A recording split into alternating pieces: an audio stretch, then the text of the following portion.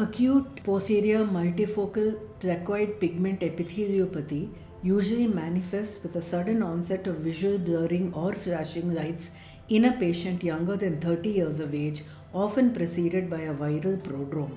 Fundus shows multiple bilateral creamy yellow-white plaque-like subretinal lesions, about 1 to 2 disc areas in size in the posterior pole up to the equator.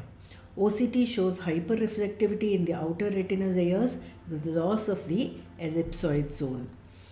The FFA features are characteristic. There is hypofluorescence corresponding to the fundus lesions in the initial phase and staining in the late phase. The common features of multiple evanescent white dot syndrome and APM-PPE are the viral prodrome and the acute onset.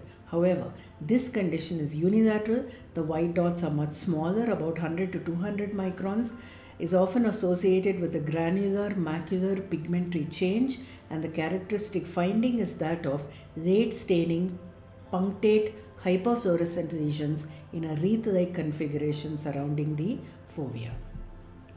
Birdshot chorioretinopathy mainly occurs in middle-aged females of North European descent and has a strong correlation with HLA-A29.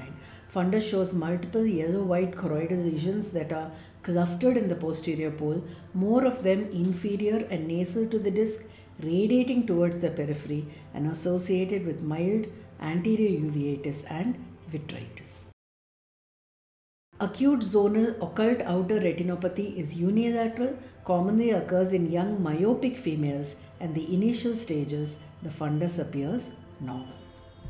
If you like this video, you may show your appreciation by making a small contribution to help support the channel. Here below the video window, click on Super Thanks. Choose the amount you would like to contribute